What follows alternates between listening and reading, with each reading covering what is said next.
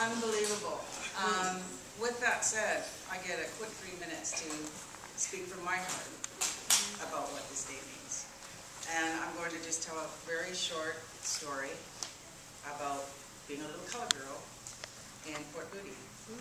And I thought about what I could say, and what resonated was being a little girl in Port Moody, white mother, black father, that came to this country during the Civil Rights Movement because of their first daughter, who was born with a disease.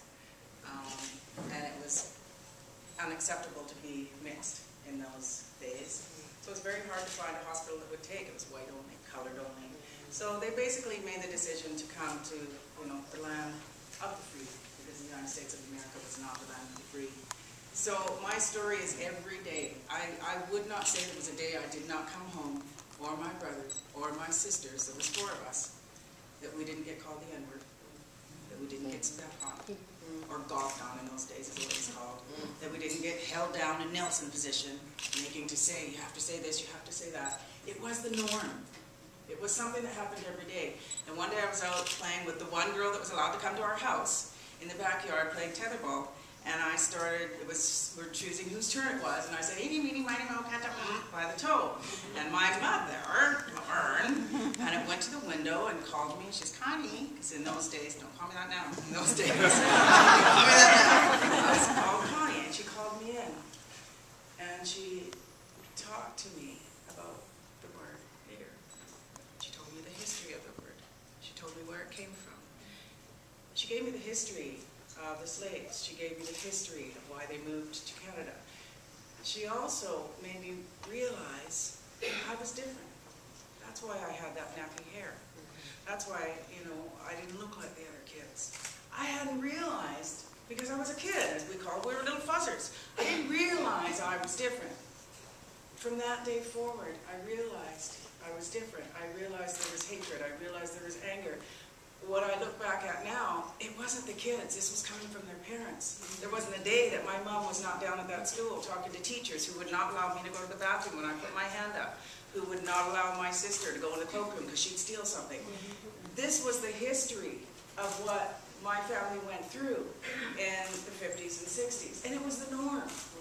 What I love to be able to bring to this room today is not once did J-Mo, my kids are now in their early 20s, not once did J-Mo or Dylan come home from Lacoba Lang or Sir Winston Churchill School with a complaint that they called the N-word.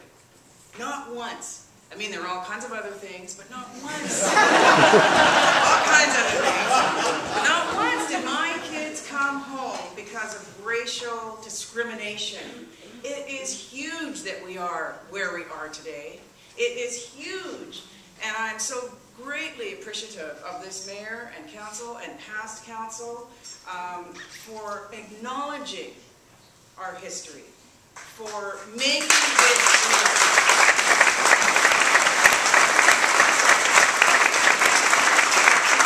it really has not always been that way. And the fact that I'm an elected, the fact that we have all of these beautiful faces, every color of brown in the rainbow, mixed with every other color of the rainbow, here today. And there's no crosses burning outside. There's no people out there waiting to shoot me, which there was for my mom and dad. This is a huge step. It's leaps and bounds. And I think what this month needs to become is we need to teach our children, when they are using that N-word because they think it's all bad, and they think it's a cool thing to be saying, it's not a cool word to be using. Unless, of course, it's in poetry, or it's politically being used. Because I know those rappers are out there using that word, but sometimes I can understand how it's being used. I think what I'm saying is this is our opportunity to look around, look at this history, teach our children, listen to our elders, listen to the people that have come before us, respect the work that they have done, because that's what's gotten us here today. And it is incredibly powerful to look around this room.